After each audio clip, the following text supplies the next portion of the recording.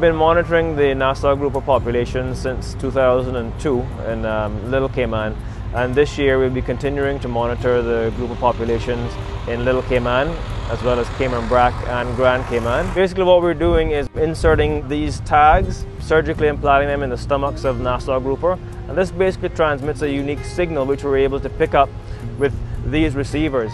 We have these receivers anchored on the edge of the wall around Grand Cayman, Cayman Brac and Little Cayman. What this does is it allows us to track the movement of our tagged fish. What we're hoping is that the tagged fish will take us back to spawning sites. In Little Cayman we tagged 50 fish back in 2005. In the Brac we've tagged 33 fish.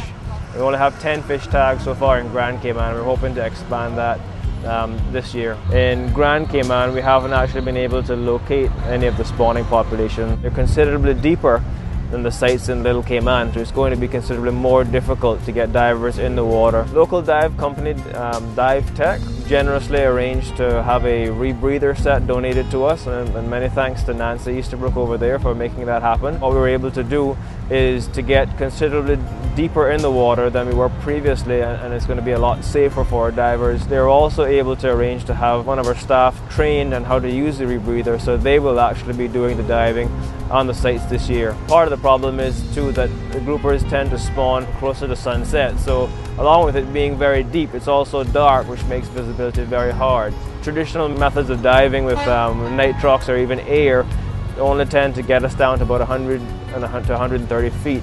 And what we're finding is the groupers are about at 160 to 200 feet, so it's considerably deeper. So this is going to be a huge help for us this year. The Nassau grouper is probably one of the most ecologically and commercially important reef fish. It's one of the top predators on the reef, and it does help to maintain the balance in the ecosystem. Part of the problem with the Nassau grouper is that it forms these spawning aggregations at predictable times and predictable places.